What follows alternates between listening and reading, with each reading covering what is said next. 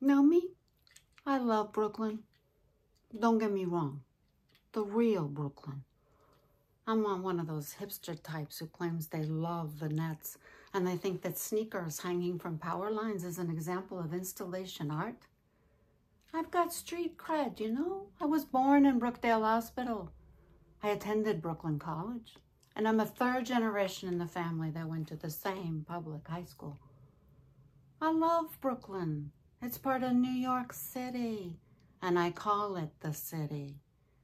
We still got respect for neighborhoods and skylines, and we share the same space with other working class people from all over the world. Sure, you might catch me saying things like these, them, those, yous guys, and I still call it a cup of coffee. So what's wrong with that? Brooklyn gals, we know we're tough, but we're also classy. We're just as well-read and well-dressed as those girls in the city.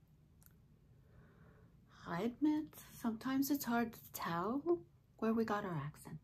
It's a little bit Irish, sometimes Italian, and then we throw in a Yiddish word or two just for good measure.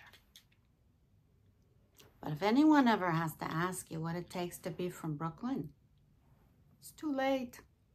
Just tell them, forget about it.